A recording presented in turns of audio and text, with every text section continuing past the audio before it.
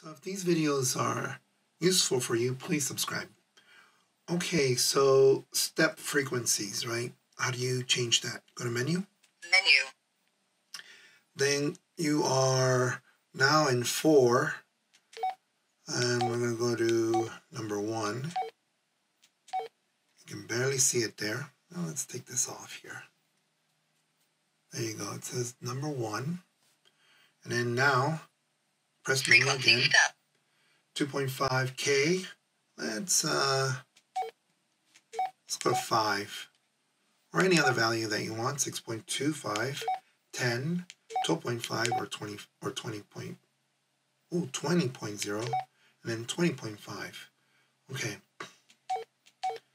So I'm going to put it at 5. Press menu. Confirm.